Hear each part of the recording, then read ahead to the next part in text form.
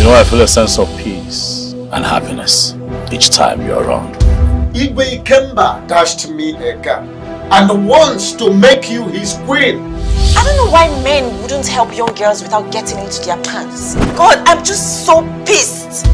She has taken a special place in your heart. I see it written all over your face. I do not desire to ask that you leave, but I will ask that you stop making a fool of yourself.